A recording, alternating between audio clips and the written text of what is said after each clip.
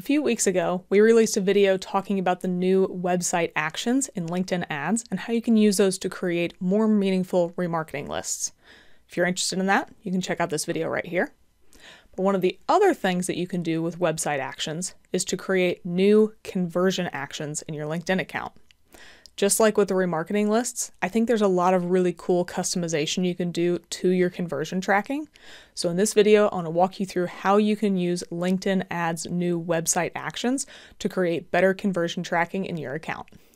So we're in a live client LinkedIn ads account. And just like the remarketing list video, we're going to have to blur a decent amount of it out because we want to actually show you what the workflow looks like in a live account. We'll do our best to make sure that you can still see the functionality, but just know there's going to have to be a decent amount that's going to be blurred. Let's start off by showing the original conversion tracking setup and how we would need to put together different URL patterns to make a cohesive conversion action. So I'm going to go over to Analyze. I'm going to click on Conversion Tracking. And then in this account, you can see we have two conversion actions set up. And the action that makes it the most clear about how challenging it can be to set up these conversion actions is going to be the second one, all thank you pages. So if I just click on this one, we're going to skip past this first step. And here is how we would need to set up our original conversion tracking. We would use the manual conversion setup. We would have it fire on a page load. And then we would use any URLs that contained thank you or thank you without the dash in the middle, or any URLs that contain -ty. That was the naming convention for any of the thank you pages that are on this client website. Now, I've said it before and I'll say it again. I do think LinkedIn has some of the best URL options that you can create in conversion tracking or audience creation. We already have two or statements. You could add in another or rule, or you could create an and also, so an and statement. And there's lots of customization you can create in these conversion events in LinkedIn. But if your naming convention is even more complex than having three different versions of a thank you page, it might make sense to start using website actions. So I'm going to go ahead and click cancel. And there are two ways that you can start to create a new conversion action with website actions. The first is going to be very similar to how you would create that action originally. Let's just go up to create conversion. We're going to use insight tag conversion since the website actions are from the insight tag itself.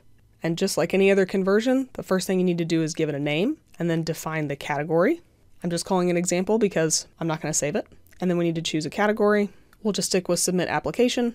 And then you have all of the different controls you can have here for conversion value, the different attribution models, and different time frames. For now, I'm just going to skip this and go to the next step where we start to get our first engagement with the website actions. As you can see here, this is new for this account. I haven't set any up like this, so LinkedIn is telling me that now I can track conversions from vital website buttons and pages to measure how the ads influenced diverse actions, such as ebook downloads. Very helpful. Thank you.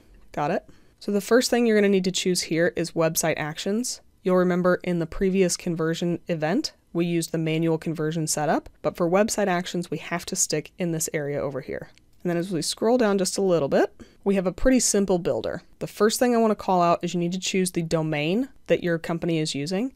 This one is using a handful of different domains, so I'm not going to click on this button because all we would need to do is blur all of the names. But if you're utilizing multiple domains or subdomains, you'll first need to select which domain you're using before you decide which website actions you want to include. Once you've done that, now comes the fun part.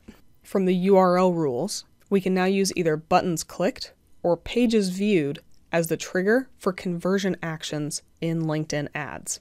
I'm going to start off with an example of a button click that is highly valuable on this site, but is tougher to track than some of the other conversion actions. In the example I showed you where everything was already set up, there are thank you pages that are associated with the different conversion actions. But there's also a button click for a contact us that actually operates a form in an iframe. So there's no thank you page that users are sent to when they fill out the contact us form. So if I come into this field right here and I search contact, you can see that there are two buttons that'll pop up. Contact Us, which appears on 72 pages, and the one that I want, and Contact Support, which is decidedly not what I want, because anybody actively trying to seek out support is probably already using the solutions from this company and doesn't need to be counted as a conversion. And now I can create a conversion action based on users who submitted the Contact Us form in addition to any of the other forms on the site. Now, as I mentioned, this would not be an option for me to make with a page URL rule because the Contact Us form lives on 72 different pages. They're all drastically different and there's no consistent naming convention. So writing URL rules for this would be nearly impossible. This would be a more specific conversion event you'd have to set up utilizing lots of different rules in Tag Manager based on a button click. And while that is still feasible, you can definitely do that through Google Tag Manager. It's a lot easier to just do it directly in the LinkedIn interface and not have to worry about all those additional steps, variables, and all that stuff in Google Tag Manager. Now on the other side, you can utilize Pages to search for specific page URLs. And this will operate pretty similar to how you would set up the URL rules with the previous conversion actions. But rather than using logic that will include every single URL that has that naming convention in it, you'll only fire for pages that you've checked the box next to. So let's just find that thank you URL again in here. So I'm just going to type in thank. And here you can see we have 3 different URLs that contain thank you. Well, they at least contain thank. The first 2 actually have thank-u included in them, but the third one is thankful. It's a post on the blog about what they're thankful for this year, so that's one that I wouldn't want to include.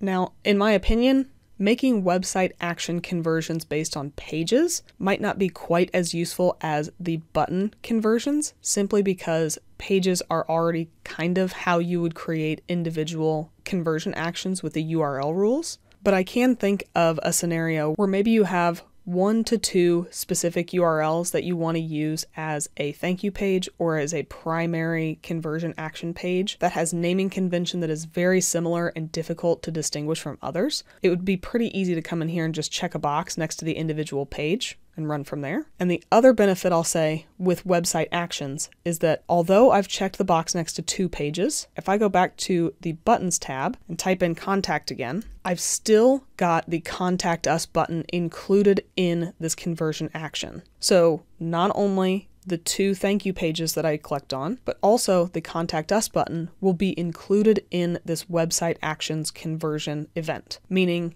you can combine your URL rules with specific button clicks to make a more cohesive conversion action on your website. So you won't need to have a separate one for buttons. As compared to pages, you can have them all included in one. So anybody who fills out the form or makes a purchase or whatever your conversion action is can be included in that one website action conversion. You don't have to make multiple different ones and apply multiple different conversion actions to your campaigns. As I mentioned earlier, I'm not going to save this one, so let's just click out of this, click cancel, because there is one other way that you can create a website actions conversion event in LinkedIn, and that's simply to go directly to the website actions page.